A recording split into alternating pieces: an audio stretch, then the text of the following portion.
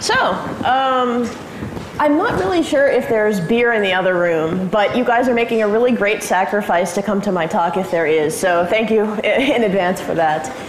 So hopefully there'll still be beer left afterwards. I'm sure there will be. So, all right, I'm Melanie Rieback. I'm now an assistant professor at the Vrije Universiteit, the Free University of Amsterdam. I work,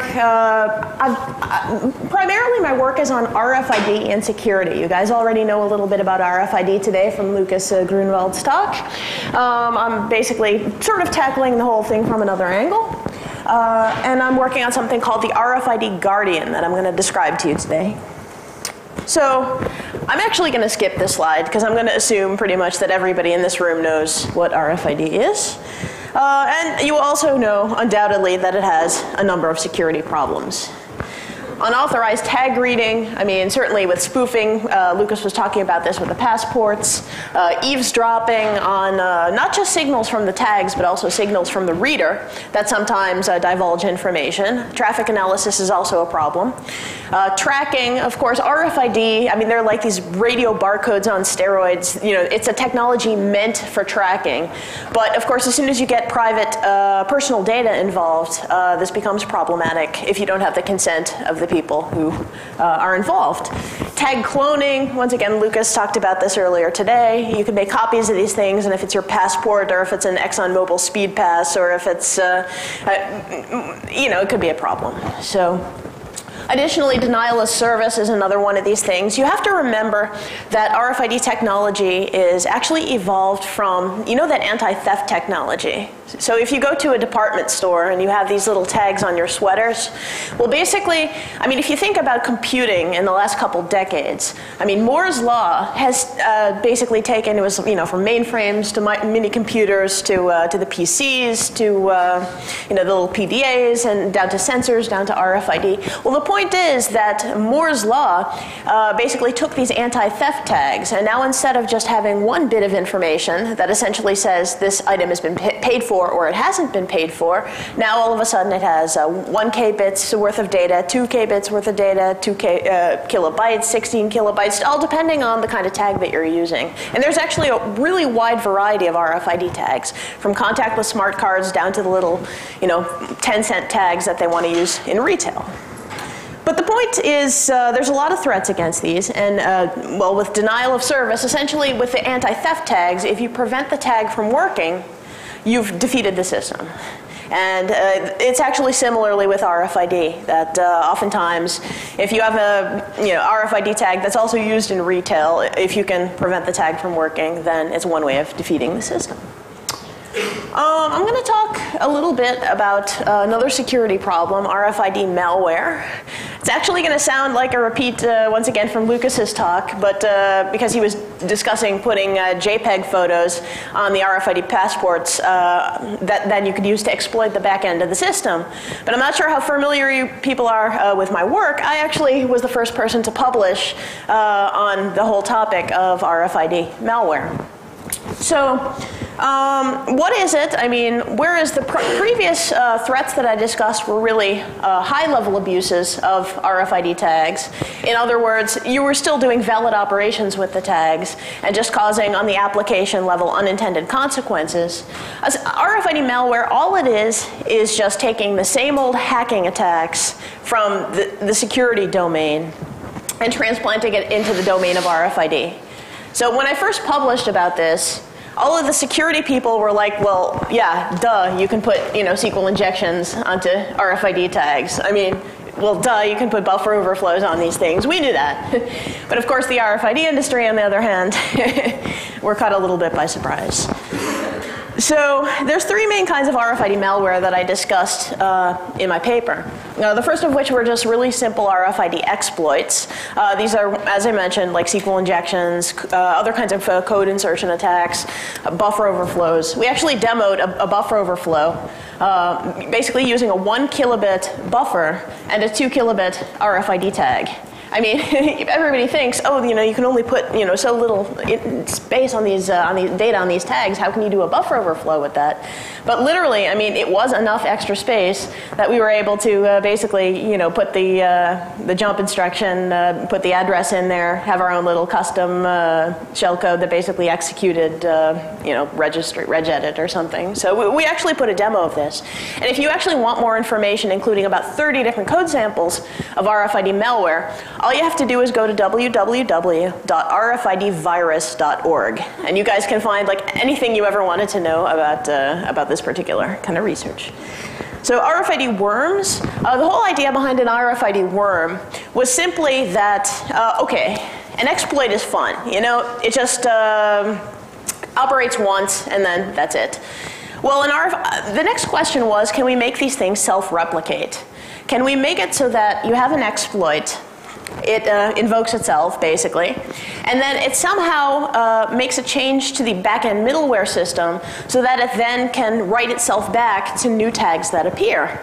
Because then essentially what you wind up having is you basically have this infection. It spreads from tag to reader to more tags to more readers. And assuming that you're using standard backend middleware, which of course remembering that big players like Oracle and SAP and IBM, like WebSphere, are involved in making middleware, chances are a lot of them are going to be using not only compatible standards, but also compatible backends. So we did an RFID worm. The only difference between our RFID worm and our RFID virus was simply that, like normal worms and viruses, the worms we assumed required the help of a network connection to spread. So in other words, they basically invoked an exploit and then grabbed some malware from the internet, executed that, which then caused the change in the backend middleware, which then caused the infection to spread. Well, with the RFID viruses, we actually showed a way of how it could self-replicate without requiring an internet connection. So I don't want to talk about this too much more. This is actually not what this talk is about, but the organizer specifically asked me to discuss it. So yeah, if you want to know more exactly about how this works, RFIDvirus.org, and well, that's a whole nother talk. It did actually have one thing that's kind of funny. I decided one time to take a look at RFID on Google Trends just to see. And what you can actually see here is, it's a little hard to read here. The top basically is the frequency of the searches for RFID over the past couple of years. And then the bottom line down here is the frequency of news hits for RFID in the past few years. If you take a look at the second line with the news, you're going to notice you have a lot of fluctuations and you have a peak around here. And that peak was at right about February 2006. If you take a look at the marker up there, C is above that peak, and C was that RFID tag is vulnerable. And indeed, if you click on that link, it'll bring you to this, which basically is a news article talking about our RFID malware work. So literally, I mean, I knew times were crazy when this happened. I hadn't expected this, but apparently our RFID virus scare was like the #1 news topic on RFID ever. So to see from Google Trends, at least as long as they're keeping track. So that's kind of, I thought that was kind of funny. Anyway, enough about that. I'm going to talk about the RFID Guardian now. So what is it? It's something that's evolved over the years. But one thing that it is it's a handheld mobile platform for RFID security and privacy management. So this is not a security or privacy feature that goes on an RFID tag. A lot of researchers do research on how do you put lightweight security protocols on RFID tags, how do you put lightweight crypto onto RFID tags. I think it's all wonderful, valuable research, but I decided to tackle it from another angle. So the angle that I'm taking it from is how do you take a computer, how do you keep a battery-powered computer or something that you plug in, and how do you use that kind of as a third-party device to help enforce the security and privacy of RFID tags on their behalf, so for them. So it's off-tag protection, not on-tag protection. So the basic idea is the RFID Guardian at its core is just a software-defined radio. Shouldn't be so exciting, right? But what we've done done is we have basically put in some stacks, written some stacks ourselves. So it's an RFID tag emulator, first of all. So we can spoof RFID tags. We can talk RFID tag protocols. And the other thing is we have an onboard RFID reader. So we can also act like a normal reader and perform all the usual queries on RFID tags. This is one of the basic building blocks that allows us to build more complex security and privacy functionality, as I'm going to explain.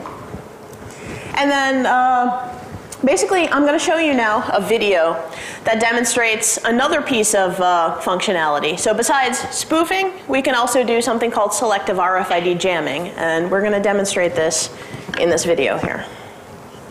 Okay, I have a book here. We've attached to the book an RFID tag. And in the future, all books and many other products will have RFID tags attached to them. And now I'm going to demonstrate how the RFID tag is detected by the reader. So I'm going to move the tag in the book over to our reader over here.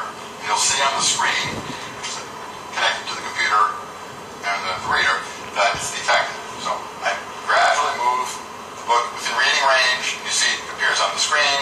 I move it away, it disappears. I put it back, it's going to appear again. And I'll balance it on there gently. Okay, so you see that the tag has been detected. Now, I have a piece of clothing. And clothing also has an RFID tag. In the future, clothing will have RFID tags. So when you put the clothing in the washing machine, a smart washing machine will be able to ask the clothing, at what temperature do you want to be washed? And the clothing will answer directly, so no person has to set the parameters on the washing machine. In this case, we put the tag on ourselves. Later, it will be sewn into the clothing. Okay? Now I'm going to go over to the reader and put this within range, and you'll see that this is also detected. There on the screen, it's coming. It's noticed it, we move it away, it goes away, we come back. It's detected again. So, the reader is detecting both objects at the same time. You can imagine that not everybody is happy with the idea of random strangers reading out the tags in their clothing at a distance. So part of our research is to build a device which will help protect your privacy. This device we call the RFID Guardian. We built a little prototype of it. And over here, you can see the prototype. It's a little board with some chips on it, with some analog electronics for managing the radio. It's got an antenna, okay? And the idea is you could carry around a smaller version of this, perhaps integrated with a cell phone or a PDA, and then it would block the scans of hostile readers looking at tags you don't want the world to see. Now we're going to demonstrate. When we turn on the Guardian, then the piece of clothing will be blocked, but the tag on the book will not be blocked. Okay? Now turn on the Guardian, and you see over here that the piece of clothing has been blocked, but the book has not been blocked, because the Guardian has been set up to block one of the tags, but not the other one. So in this way, your privacy is protected. All right. So that's our video. By the way, in case you were wondering, that balding guy in the video is Andrew Tannenbaum, who is my boss at the Vrije Universiteit. So if any of you guys know about Minix or some of his computer science books, well, anyway, enough. Yeah, you've now seen him in women's lingerie. So anyway, RFID Guardian version 2. So this is basically what you saw in the video, and I'm just going to really quickly point out some of the sort of salient and exciting features of the hardware. So first of all, what we've got, this is the front of it. We basically have this right here is something called a CPLD, which is a lot like an FPGA. We're using this essentially for the bit modulation, the encoding, decoding, these kinds of things. A lot of the radio. This right here is the RFID reader on a chip. So you remember that little reader that we had in the video? Well, essentially this little thing right here on the chip is exactly the same thing. It's from a company called Melexis. So if you flip the thing over, another thing you have right here is something called a Triton development module. What it is a PXA270 processor. So really just like the same kind of processor that you have in cell phones, in PDAs. So we picked a real CPU with a lot of horsepower just because we wanted to really do a little bit of overkill and really show what you could do without having to worry too much about timing constraints, because there's a lot of real-time constraints with RFID. But it also has flash memory, SRAM. It's basically a computer. For the rest, as you'll notice with version 2, I mean, these little yellow things that are kind of up here, these are bug fixes, ignore them. But yeah, it was put together with love, so. Right, so RFID Guardian version 3, we actually do learn from our mistakes. So the reason for the bug fixes were that, you know, okay, we kind of screwed up a little bit with version 2 with the impedance matching of the analog front end. So version 1 actually had well, version 1 was just on proto board, and it was it looked like Frankenstein, you know, it was just, you know, little wires everywhere. But the point is, with version 3, what we actually have now is it's really pluggable, and we decided to take the same kind of modularity principles that you have for software and now implement them in hardware. So what we've got is essentially a backplane. It's actually like, if you think about a PC, how you have like motherboards and little like baby boards that you can plug in. It's the same thing now with the RFID Guardian. So you have a whole lot of connectors. Here in the middle, you still have the FPGA. We're now using an Altera FPGA. But now you have a place where you can plug in the analog front ends. See, this is a good thing, not just because, you know, if you design an analog front end and completely screw up, you know, you can just unplug it, redesign the piece that's broken, and then plug it in again. But it's also handy because not only can you design an analog front end, let's say for high frequency RFID, like 13.56 megahertz RFID like we showed in the video, but you can also do 125, 135 kilohertz analog front ends, like you would have, for example, for the Vrije chip that people inject into their arm, or, you know, the little chips that you put into your pets, you know, Fluffy, you know, your dog, cat, fish. Also, 860, 960 megahertz. If any of you guys have ever heard of EPC Gen 2, this is also one of the kinds of RFID that is, I mean, like the Department of Defense and Walmart are going crazy over this one. We want to be able to support it too. It's certainly one of the largest standards, but it requires yet another analog front end. Of course, someday we hope to integrate these things, but for right now, we're still sort of in the phase where we're trying to get everything to work. So, so for right now, pluggable is really handy.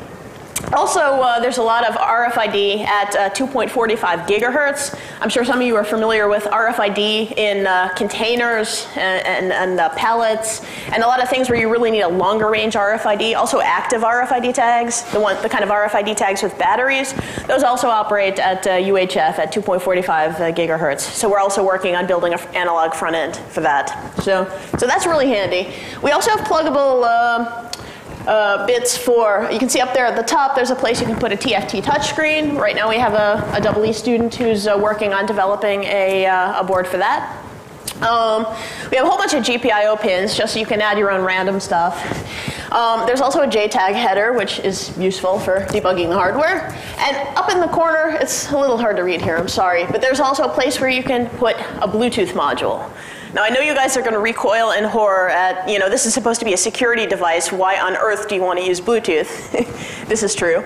The reason why we want to use Bluetooth is because if we have one of these devices, you don't want to constantly be futzing with the thing. I mean, you just want to be able to, like, maybe put it on your belt and forget about it, or just put it in the corner and forget about it. And our idea with Bluetooth is that you can basically whip out your cell phone if you want to make any changes. Use actually the user interface on the cell phone to basically make whatever changes you need to. You know, put your cell phone back, and then you're done. And this is actually what we've implemented, and I'm going to show you some very pretty photos. But yeah, in terms of Bluetooth, this is the reason why we were using, you know, SSL over Bluetooth, because we don't want to deal with those security issues too much. But yeah, that's sort of the idea. And actually, our grand vision for the RFID Guardian is that eventually you could take the analog hardware that we have built and put it on one chip. So what we have built, just in terms of, you know, an RFID reader and an RFID tag emulator, a software-defined radio at its essence, is not much more complicated than near-field communications, which is also a sort of RFID. Philips has already put NFC on one chip. Nokia has already put the NFC chips into phones, and we think that you could do the same thing with the RFID Guardian. Minus the antennas, of course, which you'd have to plug in. These things you can't reduce. Or you could reduce them, but then the operational range would become worthless.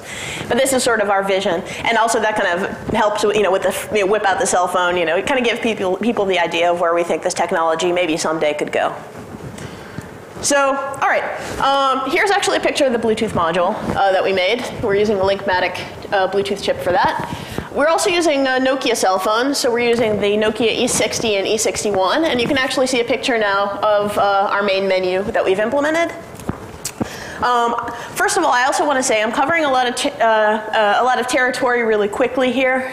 We actually just recently submitted a very new research paper on all of this. It hasn't been published yet, but well, we're hoping it's going to get accepted to the conference we sent it to. So at some point, a lot of this information will be available as soon as the paper is accepted in a publication. But I also should say that a lot of this information is also available on our website, which is www.rfidguardian.org.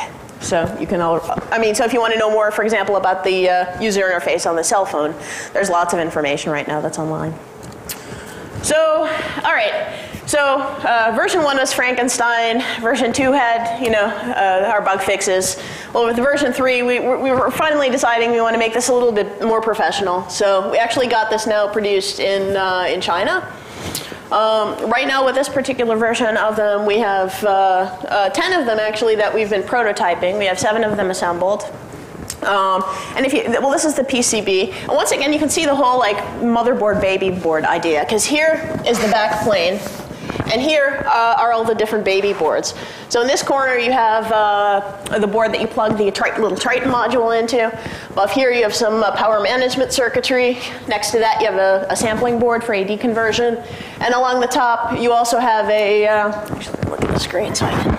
Yeah, you have an RS-232 board for the serial cable. You have an oscillator board. You have the JTAG board. And also in the upper right-hand corner, you basically have a little user interface board for 3 LEDs and 3 buttons, because everybody likes blinking lights. So if we assemble it, this is what it looks like.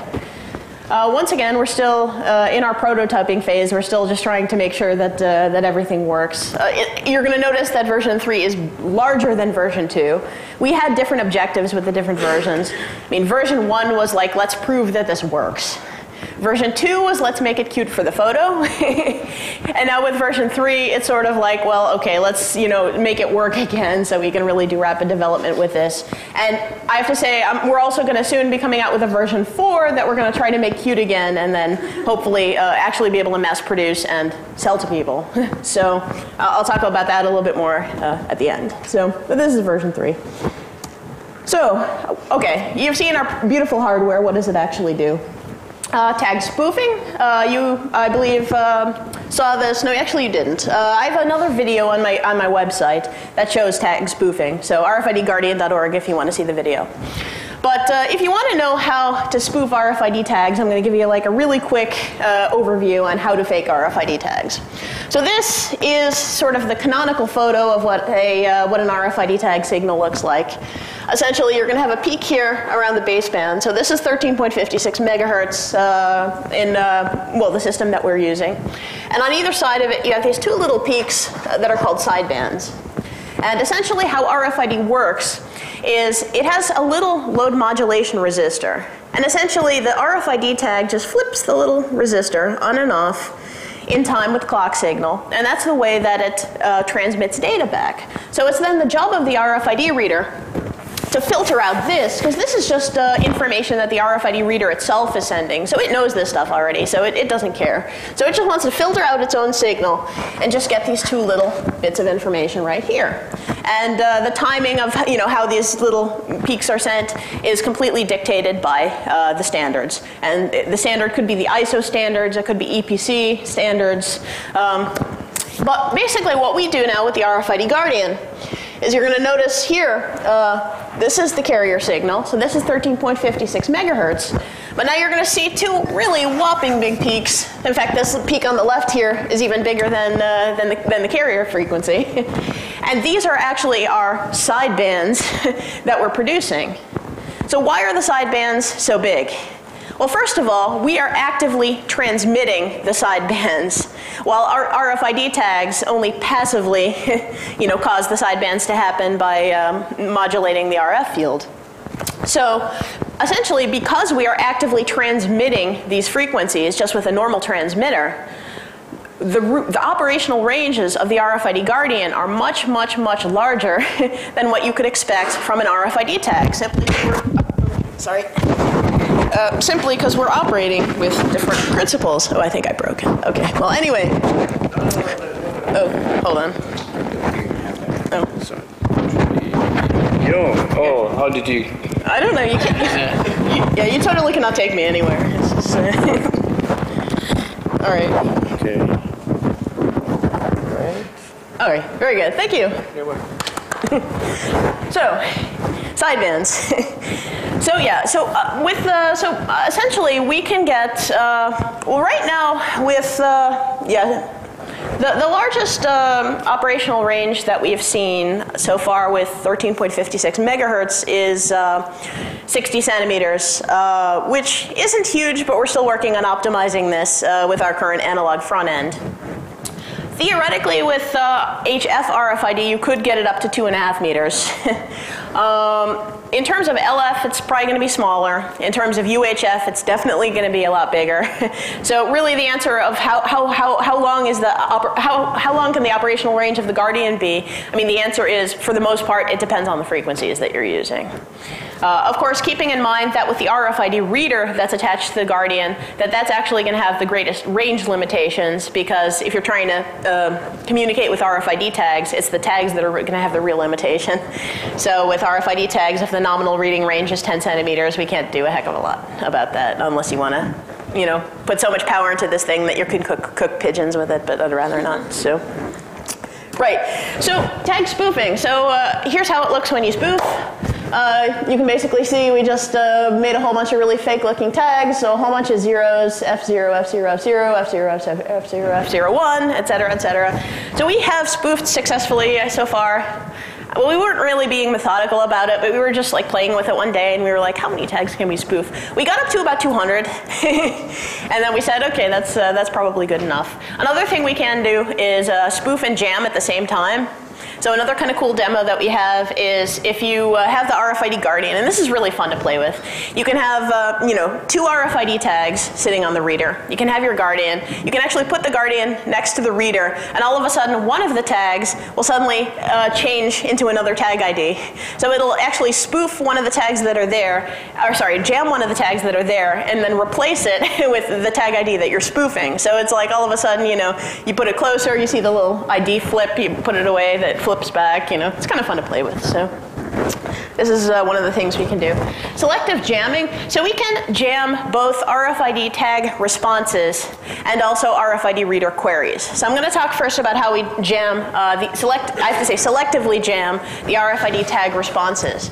So with ISO 15693, which is as good a study as any, it uses an anti-collision algorithm called slotted aloha. So anti-collision, for those who don't know, is just a simple way that if you have multiple RFID tags and you ask them, okay, tags, who is here? You need some kind of an algorithm to prevent them from all saying, I'm here at the same time. So essentially what you do is you just assign 16 time slots, and you have the RFID tags more or less pseudo-randomly generating picking a time slot based upon, actually what they're doing is XORing their tag ID with something called an anti-collision mask and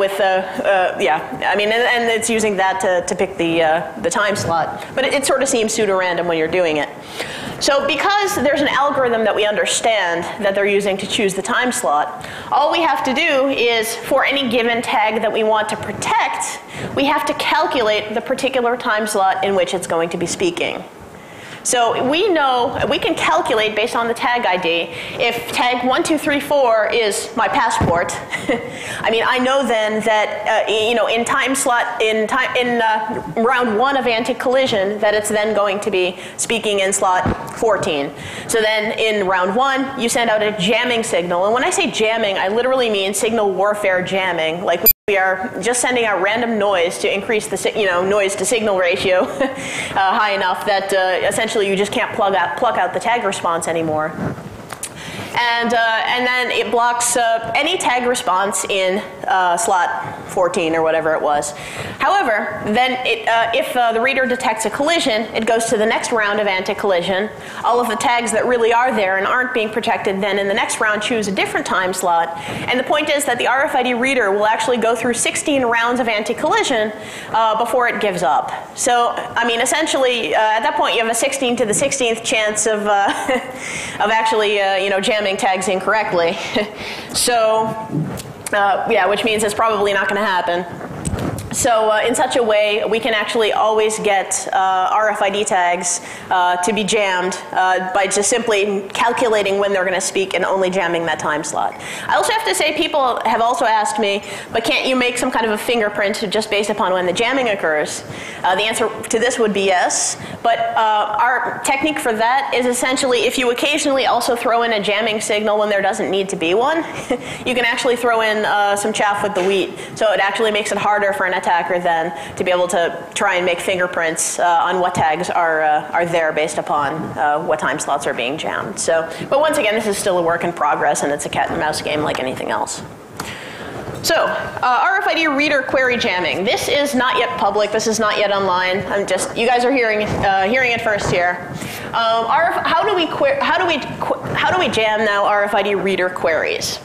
I mean, with RFID tag jamming, that's only effective because if you're doing things like read queries. So, or if you, for example, if you want to ask which RFID tags are here, and then your passport says, "Hi, I'm here," blocking the tag response is useful. If you ask, "Okay, passport, could you please send me, some of the data groups so I can see, what your fingerprints look like?" You're essentially sending a read data block. And then when you block it on the way back, that's also useful because it can't get your fingerprints or whatnot. However, RFID tag response jamming is not useful for things like write queries. If you want to write data to a tag, I mean, there is no response that you can block on the way back. So essentially what you actually need to do is intercept the RFID reader query as it's outgoing. And other kinds of queries where you need to intercept the outbound RFID reader query are for things like kill tag commands. Because of course, once you deactivate a tag, it's dead. So you need to catch it before it actually hits the RFID tag that you're, for example, trying to DOS. So here's how we do it. You have RFID frames. RFID, just like anything else, they usually have start a frame, bits, checksum, end a frame. So what we do is when the start a frame and the bits come in, we basically take a look at it and then decide, what is the RFID reader trying to do? Is it writing data? Is it writing data to a tag that I care about? Maybe I don't want data to be written to this particular tag.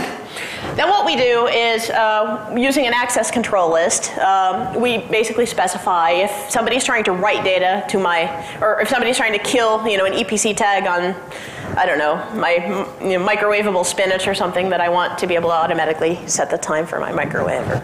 They come up with these useless applications. Anyway, so the point is, if you decide that you don't want the tag to be written to or deactivated, you put that in your access control list. And then what we do is we actually send out, yet again, another one of these random jamming signals during the CRC and the end of frame. So, I mean, a lot of people would ask, this stuff is real time. Can you actually make that decision fast enough and react fast enough to be able to garble the CRC and end of frame? The answer is yes, we've done it. So we basically filter these outbound RFID reader queries. So as you can see here, here's the start of frame. Here's a whole bunch of bits. And then here is when the CRC starts. So we have a callback that then starts the jamming. And it jams essentially through the CRC through the end of frame. And indeed, the tag, because the CRC doesn't check out, and because the end of frame makes it an invalid frame, because there is no end of frame anymore, the RFID tag then ignores the query that was sent by the reader. So in such a way, the RFID Guardian is really a man in the middle between RFID reader communications and RFID tag communications. Even though it's a broadcast medium, we really can filter things going both ways. Okay, so you're starting to see the primitives with which the RFID Guardian works. Tag spoofing, tag jamming, and RFID reader query jamming. So, what do you do once you have something that can filter RFID communications? Well, our first thought was, why don't we try to build a firewall with this? So, for real. So the RFID Guardian, in terms of a privacy protection device, actually can act like an RFID firewall. So the major features, you can take one of these things and you can use it either to protect individual people or to protect individual locations. Of course, you need a battery if it's going to be on a person. Like I was saying, clipping on the belt. We'd like to do this with a Guardian too. Keeping in mind that the only tags that are protected by this firewall are the tags within the immediate radio operational range of the Guardian. So a lot of people say, yeah, but what if you have a jacket and you put your jacket on the chair and then walk away? Then it's game over, for the jacket, because, once you walk away from it, it's not in the range of the Guardian anymore, so it's not protected anymore. But these are the rules of the game, and, if you want to use the Guardian, this is one of its limitations. We can't do anything about this. However, you could also put one of these things in your living room, so then as long as you're, in your living room, then perhaps it would work. Or, in fact, at some point, maybe you could coordinate multiple of these things. Well, this is future research, but... So what are its main functions? Well, first of all, auditing. So RFID activity is just radio. It's invisible. If people are querying your passport, how are you going to know? It's not like you have this little LED on your passport that turns on every time somebody's scanning it. It's not like it has a little built-in speaker so it can say, help me, every time an attacker is trying to scan it. The point is, this stuff is invisible.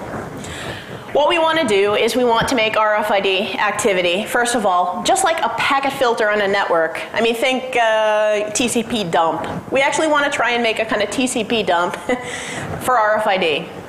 So essentially, if there are RFID reader queries, remember, we can intercept them. And because we're capable of full RFID communications as both a tag and a reader, we can actually understand the reader queries, which means we can receive them, essentially extract the information about what is the RFID reader trying to do. You can then filter the information based upon whether or not that's interesting to you, and you can log it. So if, let's say, they pass some legislation, let's say in Europe, saying that, there's this, privacy directive thing, essentially saying if any personal information is being gathered on you, you have to be informed. So, what if, you purchased something from the Metro Future store in Germany, and what if they didn't post a sign saying that they were performing RFID queries, perhaps even on the items that you just purchased? They're breaking the law. The question is, how do consumers have any kind of legal recourse if the company is playing against the rules?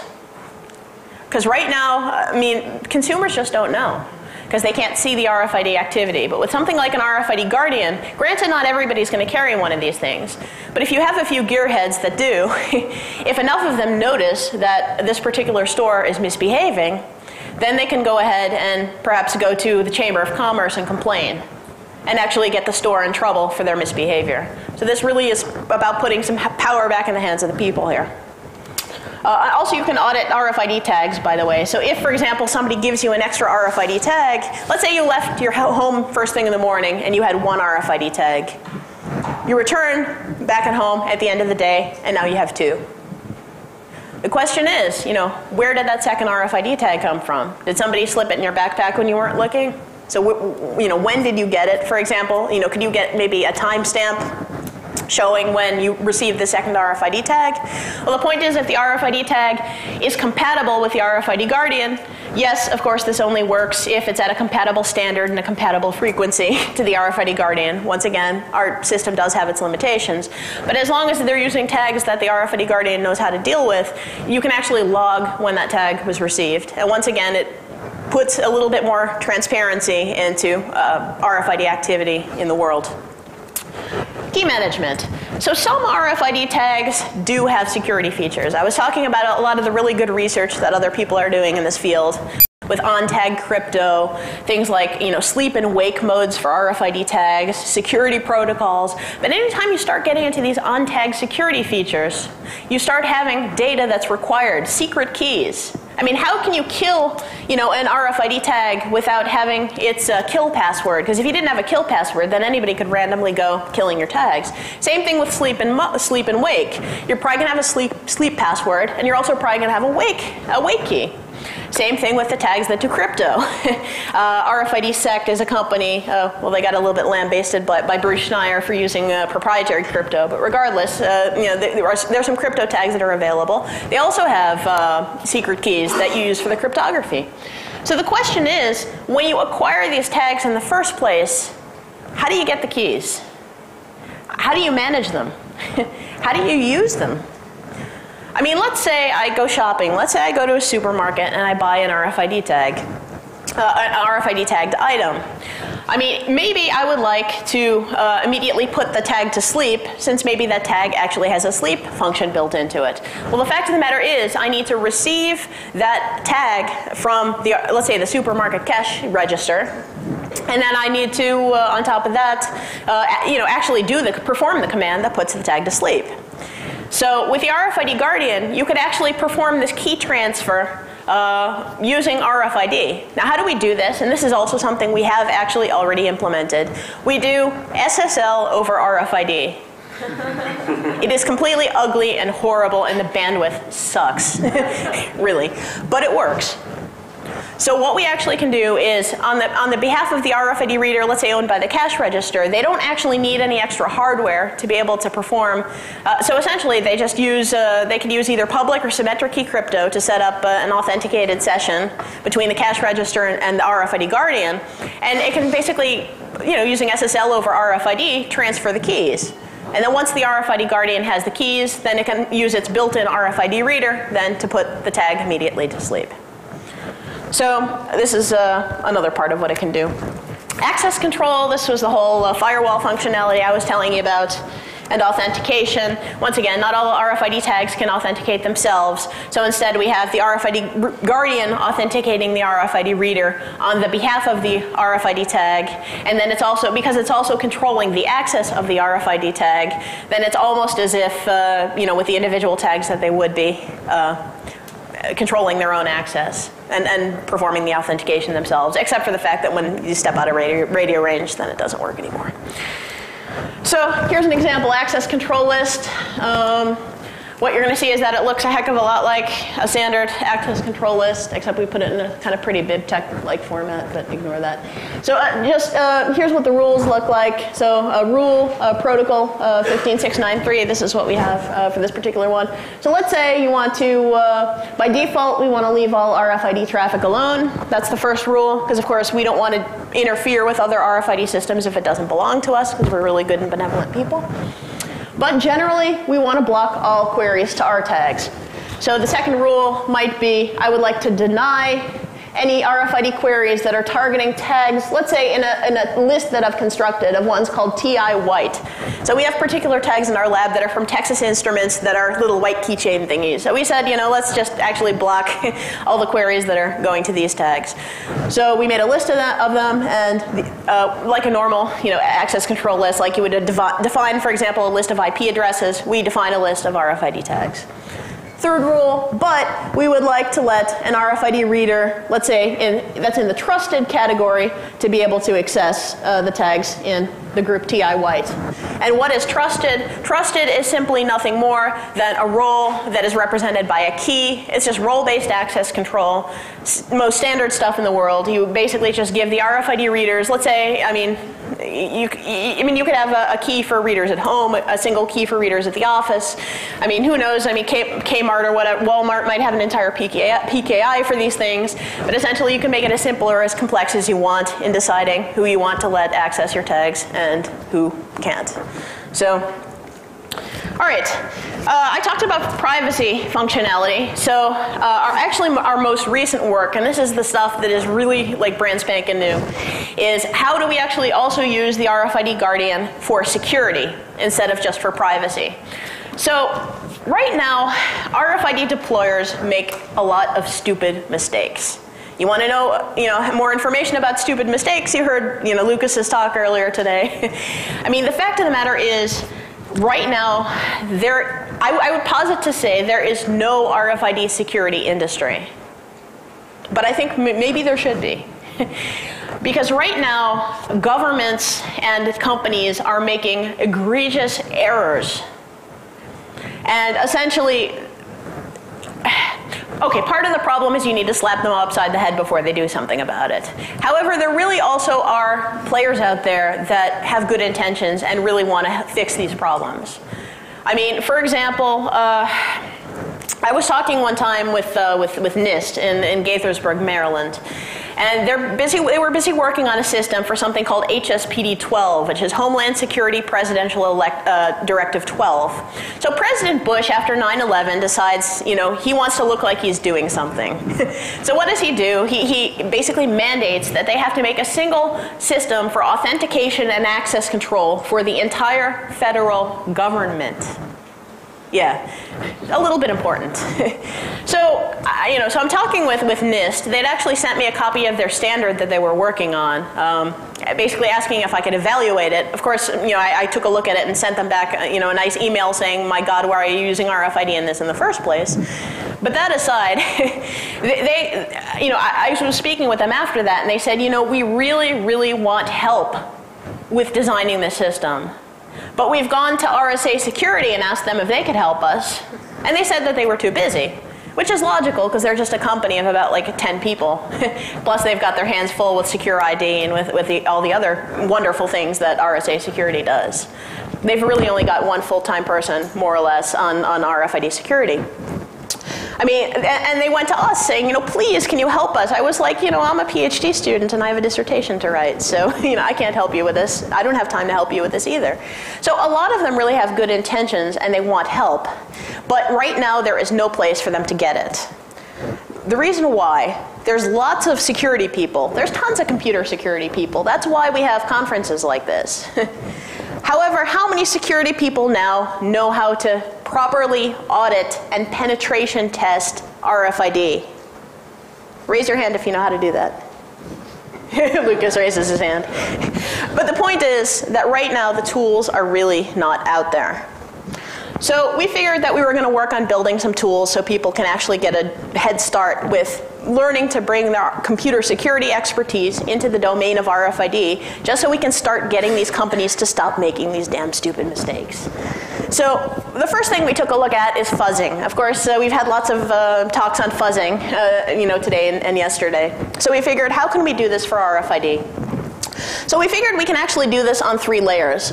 So at the bottom, you have the framing layer for RFID. At the second layer, you have the command layer. And at the top, you have the application layer. So with the framing layer, I was describing before, you have starts of frames, bits, CRCs, and ends of frame. Well, there's lots of ways that you can manipulate this. For example, bits for the ISO 15693 standard are constructed out of half bits. What you can do, for example, is give it invalid combinations of half bits. Other things that you can do, and actually how it constructs the half bits, is it uses something called Manchester encoding, which essentially what it is okay, for the non-double-E's amongst us, I'm going to describe this really gently. You essentially have 5 volts and 0 volts, and Manchester encoding essentially looks at the timing between the high and low transitions. So it's actually all about the timing. So what happens if you just give it complete, total, random crap timing? Well, the answer is, and we tried this on a Philips reader of ours, is that eventually the RFID reader starts flashing. It gets slower and slower and slower, and you look at the memory consumption and it's not very happy.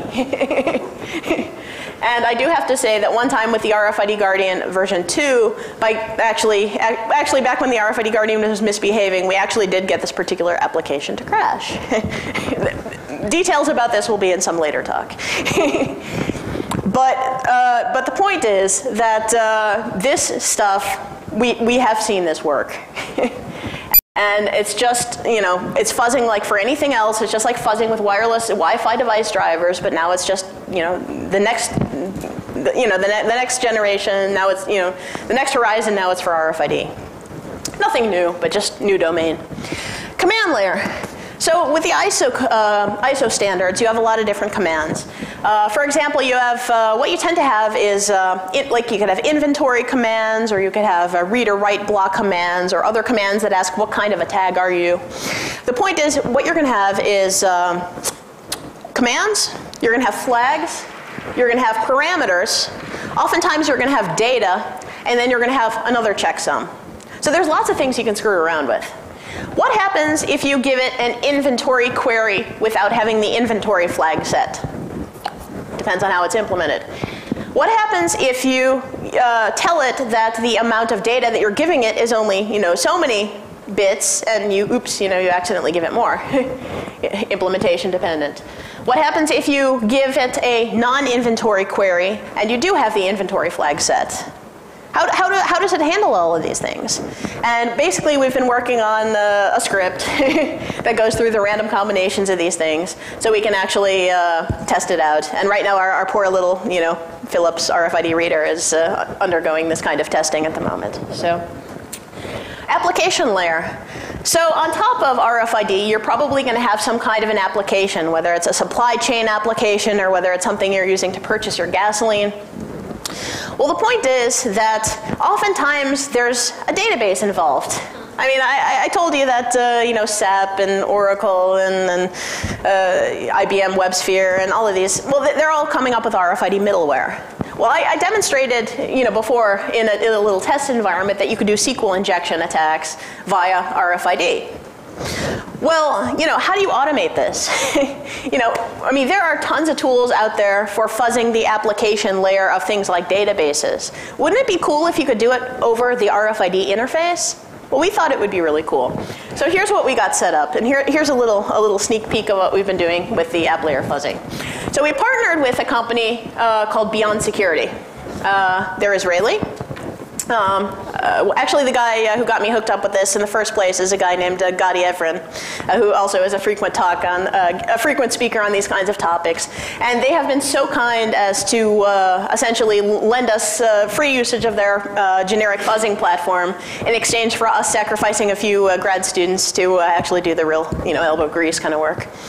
So what we've got is, this is BStorm that you can see, which is their generic fuzzing platform. As to be expected, it generates random crap. I mean, that's what we expect it to do. And what we do is the RFID Guardian. So this is the input that you would give to BStorm. And essentially, we actually had to write sort of an XML kind of template to represent what the tag information would look like. And what you're going to see then is you're going to have some tag data that you're going to have here. You're going to have a tag ID. All of this stuff is sort of going to be represented with XML. And we have hooks then that we can use to essentially take the output of BStorm and to basically hook it into our tag spoofer. Because once again, we can emulate RFID tags. So we can give it any tag ID we like. We can give it any data that we like. We can give it anything. So what happens then? The data goes over, the RFID interface, over the, in through the RFID driver. And sure enough, if you take a look at the back-end database logs, you start seeing all kinds of really weird entries in the database logs. Where did this come from? It came via the RFID driver, which then, comes over the air interface from the RFID Guardian. So it's just one more way into the system. But for the rest, usual old tricks, absolutely nothing new. It's just a new way into the system. And of course, when something is found, then BStorm says, potential vulnerability detected, and then you can go pursue it a little bit further with a built-in kernel mode debugger that the thing has. Or you can use your own, or you could probably write, your own Perl or Python script or whatnot if you don't feel like using BStorm. Or basically just trying to do a proof of general concept on these things. But yeah, so this is what we're doing with fuzzing. Another thing that is a little bit less developed, but we're also working on, is differential power analysis for RFID. So I did mention that it's, the RFID Guardian is a software-defined radio. So, one of the things that it can do is receive RFID signals and then send it to a very powerful processor. What is that good for? It's also good for things like differential power analysis. So what we've actually done is we've built a new probe, specially tuned for 13.56 megahertz, and we're working together with a company called Riskier that's in Delft in the Netherlands. They actually built a DPA platform called Inspector that we're also using to essentially test out some things with DPA. This is all really preliminary stuff, and I'm also running out of time for this presentation, so I'm not going to talk about this stuff in length, but I just want to say it's something in the pipeline, and I'm expecting good things with it. We're actually busy attacking right now a dual interface card that uses triple S. And we know for a fact that it's a weak card because it's already been attacked via the contact-based interface. And part of the fundamental questions that we actually want to answer is how much more difficult is it to attack it via the wireless interface as opposed to attacking it via the contact-based interface. But once again, it's old tricks. It's just old tricks in a new domain. So our project is real. Our project has been implemented. Our project is still being implemented. And we want people to download and play with what we have created. Our project is open source. The software is all available via the GPL. The hardware is available via the MIT license for the schematics and Creative Commons for all of the board artwork.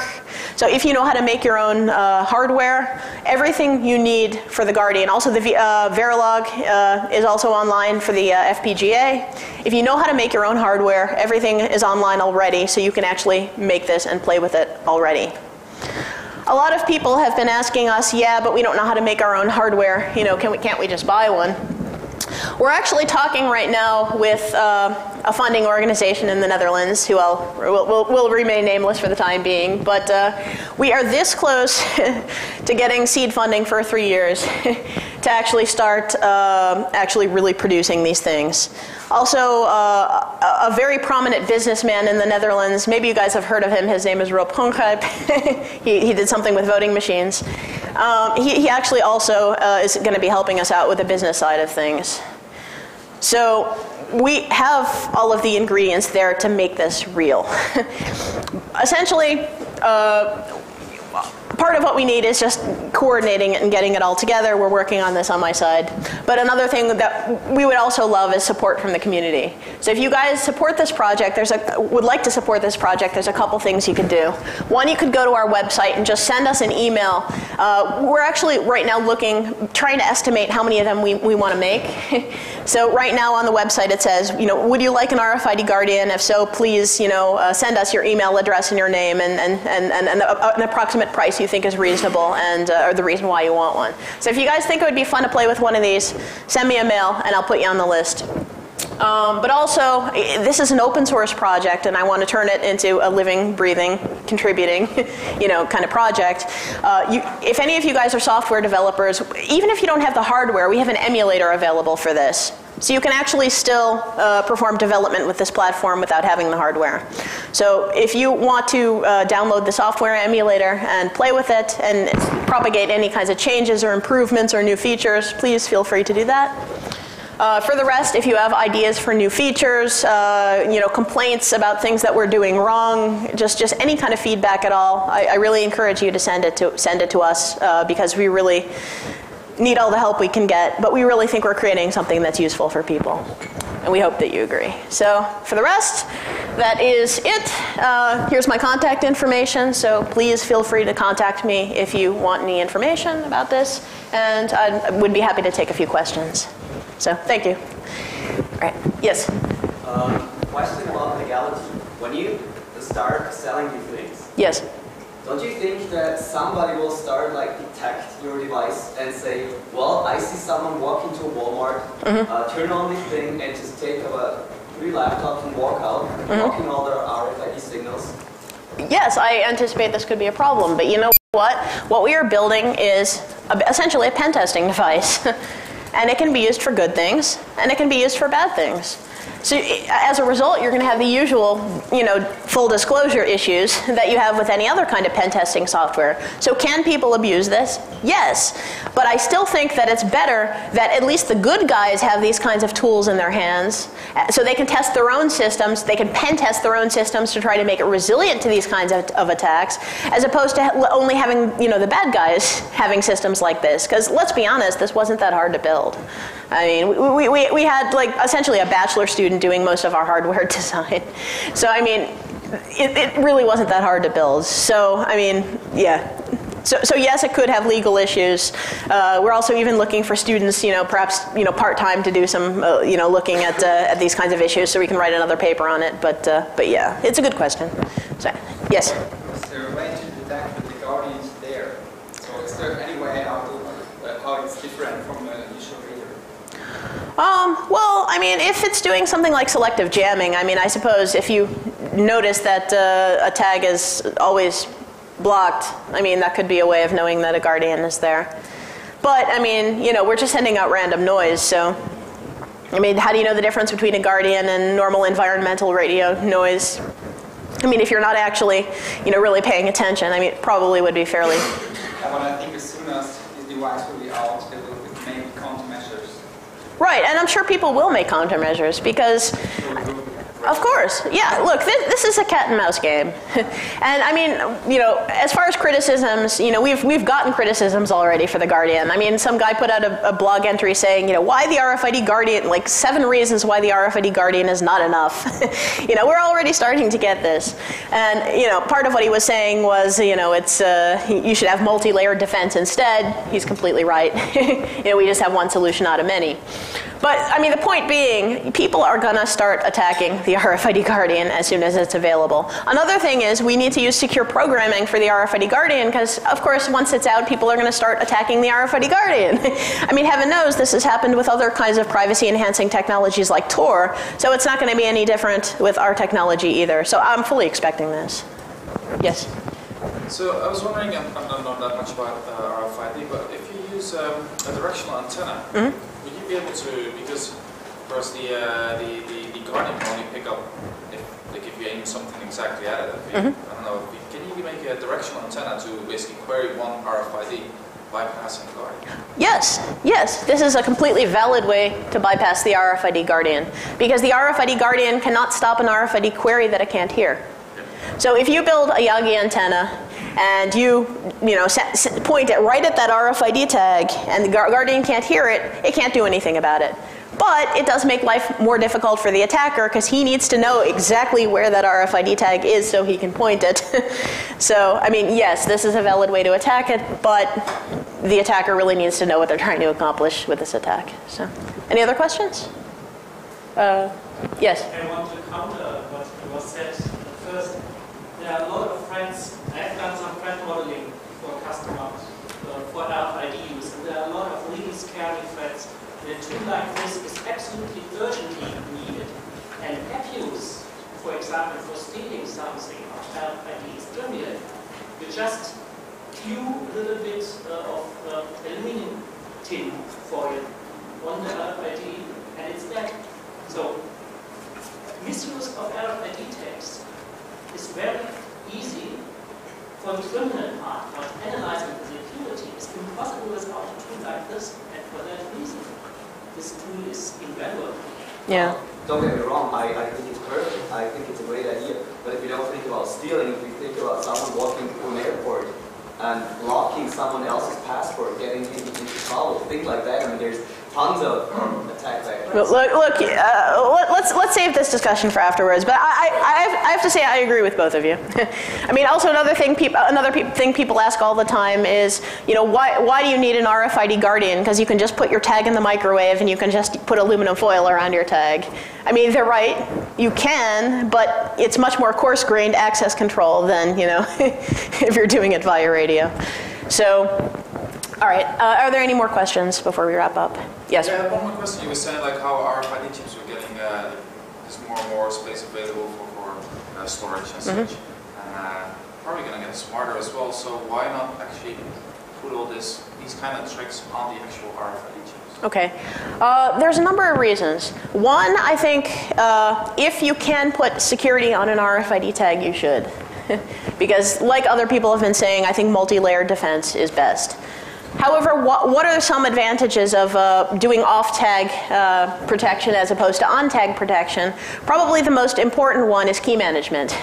Because you could have an access control list on every single RFID tag, but what happens then when you want to update your policy? What happens if you want to update the key? Because occasionally it's kind of nice if you can refresh keys and things like this. I think in such a way it's much more easy to deal with if you have a centralized platform as opposed to just trying to manage all of this in a distributed fashion. So I think it's good to have the primitives there, it's good to have the tools there. And another thing also is that RFID tags in some scenarios are supposed to be cheap. And for the, I mean, you're right that tags are going to keep getting more powerful, but also there's going to be a demand for lower and lower end tags and cheaper tags. Once they have the 10-cent tags, they're going to want the 5-cent tags. Once they have the 5-cent tags, they're going to want the 1-cent tag. Once they have the 1-cent tag, etc.